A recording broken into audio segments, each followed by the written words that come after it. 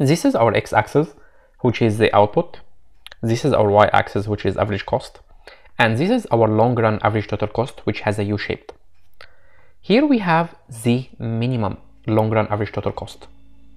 So at this point, we'll have our Q star, which means this will be our optimum quantity, which we call it our minimum efficient scale, MES. Therefore, if we look at the first part of the curve, where our long-run average total cost is downward slope, it's called economies of scale. It has a synonymous, which is called increasing return to scale. So what does it mean? It means that if quantity increases, our average total cost will be lower. And this is the idea about economies of scale, which means some countries, they benefit from economies of scale, such as China. They produce in large volume. Consequently, their average total cost decreases. So they benefit from economies of scale. So they should keep increasing until they reach the minimum efficient scale.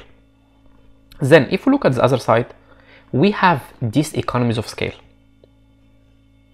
Its synonymous is decreasing return to scale, which means if we increase quantity, our average total cost will be higher, and that's why the long run average total cost is upward sloped.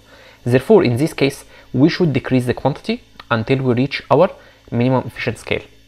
Therefore, at MES, we have constant return to scale, which means this will be our optimum level of output, because at this point we have our lowest average total cost.